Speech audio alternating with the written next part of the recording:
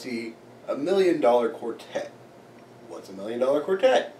It's a quartet worth $1 million. Duh. But we're not talking about today's $1 million. We're talking about the 1950s $1 million. Ooh, now that's a lot of money. Well, who was worth that much money in 1950s? Well, in December 4th, 1956, Carl Perkins, Jerry Lee Lewis, Johnny Cash, and Elvis motherfucking Presley got together and had a recording session. Out of the blue, had fun with it, and just did shit.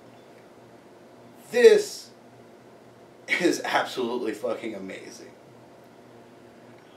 If tonight's show was anything what it was like 60 years ago, I can only imagine that night was a godsend.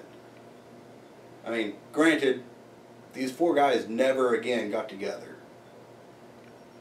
Presley died in the 70s, Perkins died in 98, and Johnny Cash died in 2003, I believe. Lewis is still around. We love Lewis. I know a lot of people love to hate Lewis, but really, he doesn't deserve hate. He's pretty hilarious. At least the guy tonight was. Why? Because tonight's impersonator was playing the piano. Well, that's no fun. It is if he's playing it with his ass. Yes, they did. And that was hilarious. Well, what's the musical about? It's pretty much just a dramatization of what happened that night.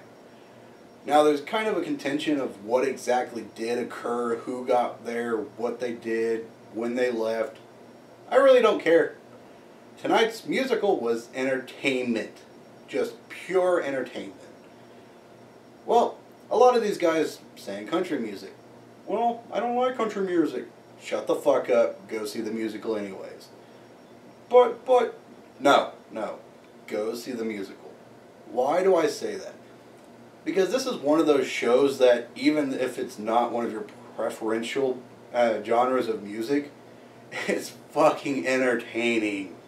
That's why you go see it.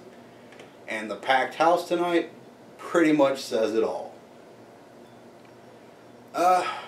What all can I really say about this? I mean, you've got four of the biggest icons of music history with the four biggest egos, trust me. Well, how can I say that? Because they play it up to a lot of laughs and a lot of fun. That's pretty much all I can really say. I mean, you've heard their music. You know these guys' names. You've heard Johnny Cash sing and Walk the Line. You've heard Elvis sing Blue Suede Shoes, which was actually originally sung by Carl Perkins, but that's neither here nor there. And you've heard Great Balls of Fire by Jerry Lewis. I don't care what your music taste is. You've heard these songs, you've heard these names. They've got a couple of songs with Elvis's girlfriend, and there's a lot of exposition from Sam Phillips, the owner of Sun Records. It kind of brings it up and down. But overall, this is pretty entertaining. And you learn a little bit about how each person got together, how they came into that night, and how they got their start. Entertainment where you learn something. Oh my God, win-win. Pretty much that's all I have to say about this show. It's fucking entertaining. And I don't care what your genre is, what your favorite music type is, or if you just don't like any of these guys' names.